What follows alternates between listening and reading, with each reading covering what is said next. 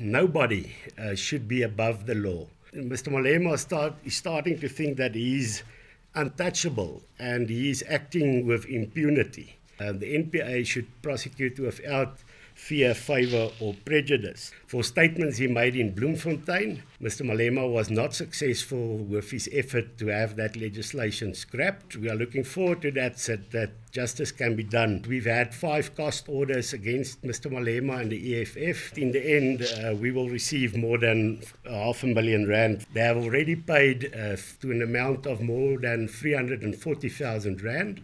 But there are 3 other cases, strong cases, that we feel strongly about. We are looking at the on-point matter.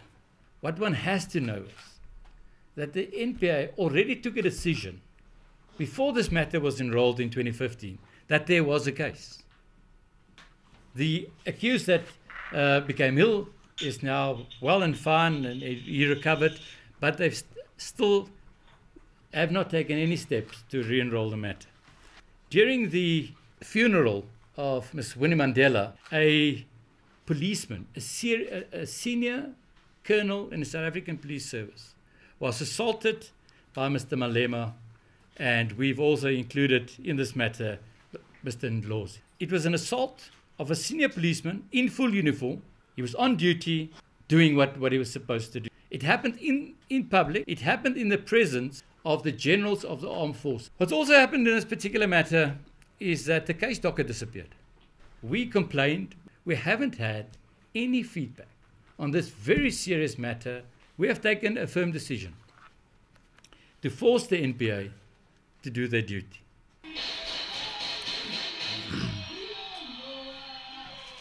A raid had been performed on Snyman's offices where several firearms had been confiscated, and it's very important to highlight this. That indicates to us that it couldn't just have been a toy gun. We received a call from the investigating officer that then confirmed to us that ballistic tests had been finalized. The investigating officer wrote a letter to us confirming that the docket was already sent to the NPA. Tsepu Ndwalaza, spokesperson of the Eastern Cape NPA, then suddenly in the media denied ever receiving the docket. Just the fact that charge sheets had been drafted already indicates that the decision has been made to prosecute Mr. Malema, yet we still don't see anything happening. We still haven't received any form of feedback. In fact, our phone calls are now also being ignored and no form of message is being answered by them.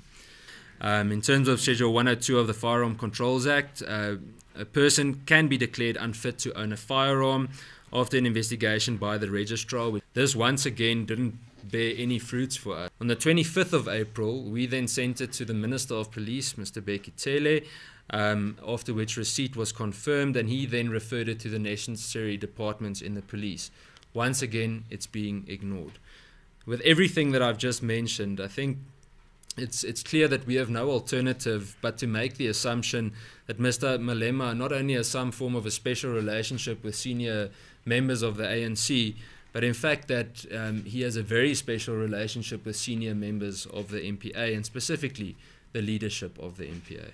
Thank you. As Advocate Nell said, failing to do so, we will go to court to force the NPA to simply do their job. And it's a sad day if civil society has to force the NPA simply to do what they should do, and that is to prosecute without fear, favour or prejudice.